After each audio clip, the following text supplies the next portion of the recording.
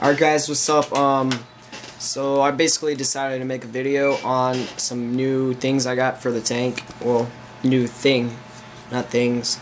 So yeah, right now I'm in my room.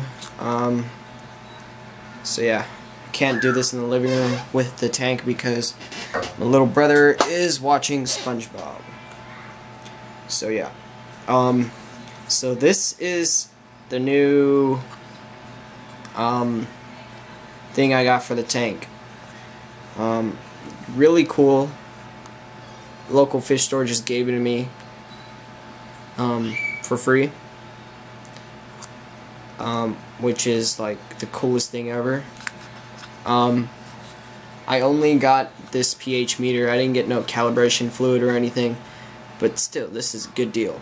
I mean, the problem with it was, let me get my screwdriver right here. So yeah, basically the only thing wrong with it was that they couldn't get it to work, and the reason was because the batteries were corroded. So I already cleaned it all out and everything. I'm about to go get some new batteries in a bit. But yeah, that's the only reason it didn't work, because the batteries were corroded. So I cleaned it up, and yeah, it has these little calibration things, which I'm scared to mess with, because I don't know what the hell is going to happen if I do. And yeah, this is a really handy item to have. It's a Hanna checker by Hanna, and it's a pH probe and something really handy. Instead of like spending 5-10 minutes on a test kit, you can just literally at the flip of a switch turn that on and drop it into the water. That's all. That's all you gotta do, and you're basically good to go. So yeah, that's an advantage, I guess you can say.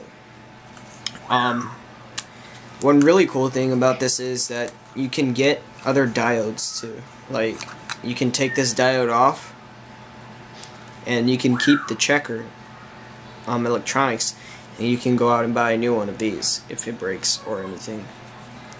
But hopefully it still works. I'm gonna be going to get the batteries in a few.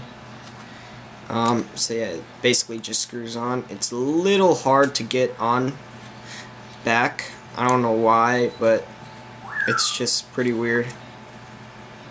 You just gotta be delicate with these kind of things.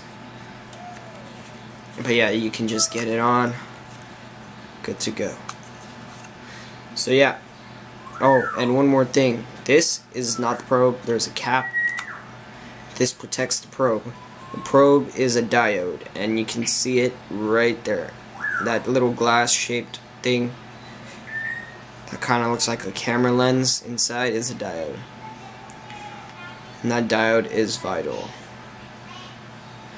You don't want to damage that. That's something you just don't want to even touch with your bare fingers.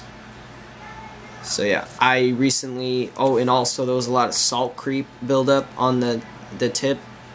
So in order to get rid of that, I just dipped it in some water, some regular old tap water, and yeah, now we're good to go. So yeah, Hanna checker, or checker by Hanna.